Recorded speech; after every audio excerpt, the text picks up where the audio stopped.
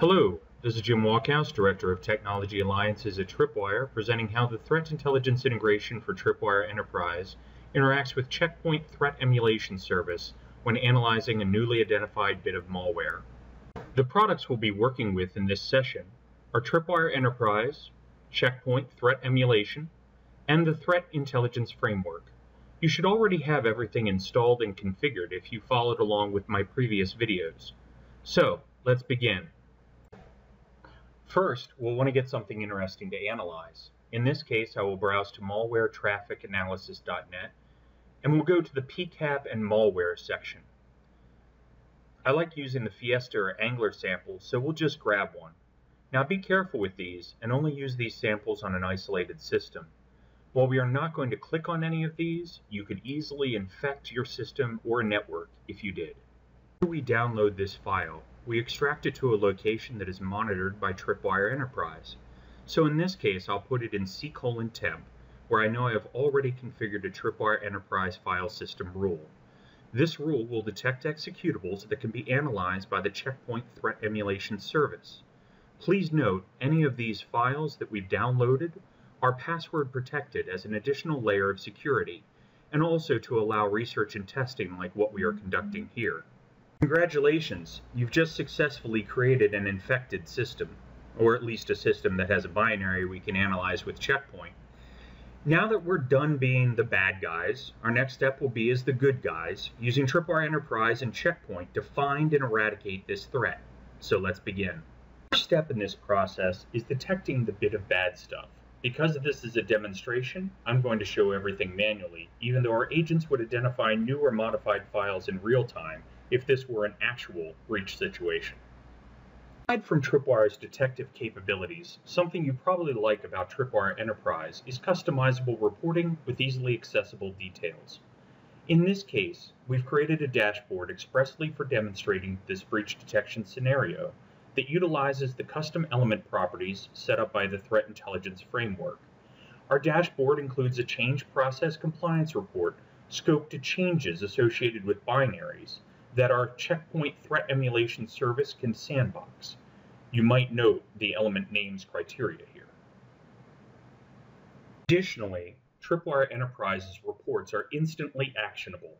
So in this case, we select the Elements View button to take action on our newly detected bit of code. The action we'll take is a quick threat check. When this runs, the file hash is the only thing that's sent to the Checkpoint service. And because this is a new piece of malware, the requires full threat analysis element property has been set. Now, from a more day-to-day automated standpoint, we head back into our dashboard and a special change rate report scoped to files that need full threat analysis. We'll drop down a level into the element with a changed element report that automatically makes our view actionable. And here, we'll take the next step in our threat intelligence integration. The next step is to queue this file for full threat analysis. Running this action sends the file's full path along with associated node and element IDs to a temporary manifest.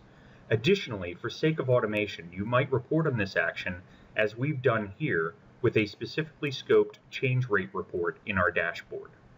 Once again, by using actionable reporting, we select the file and take step 3, sending the file for threat analysis. This step parses the temporary manifest of queued files and tells the Threat Intelligence Framework to retrieve the binaries from the endpoints via log transfer rule. The file is sent to a secure FTP service running within the Threat Intelligence Framework, and from there the file is transferred up to Checkpoint. All that is left is a few minutes wait while the file is analyzed and the results are sent to the framework. Now that we have our results, let's see how they show up in the console.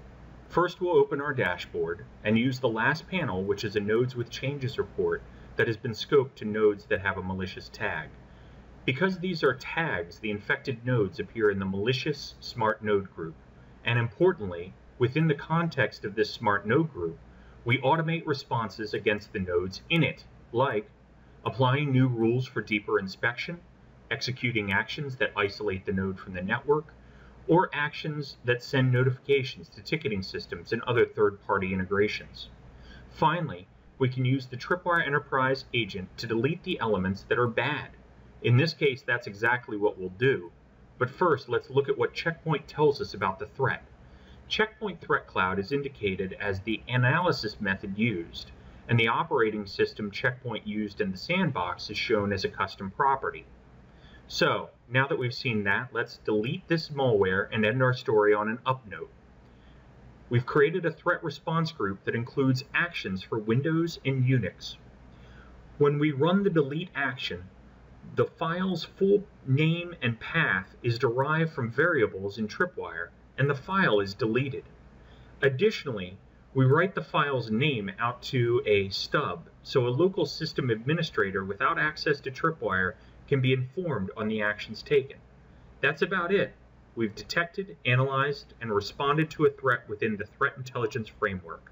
Thank you, and for more information, please visit www.tripwire.com.